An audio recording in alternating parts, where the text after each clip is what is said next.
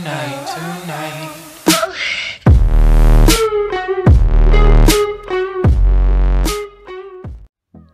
Alright guys, so before we jump into today's video, be sure to hit that subscribe button and turn on post notifications so that you know when I upload. And also be sure to go down in the video and hit the like button. So yeah, let's jump into today's video.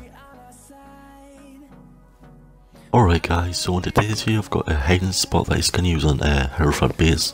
I'm not really sure who the founder of this is because I have seen this on multiple channels before. So you just need any operator that has a deploy shield and you just want to place it like I have. You just want to jump on these boxes here and then run and jump onto the shield like this.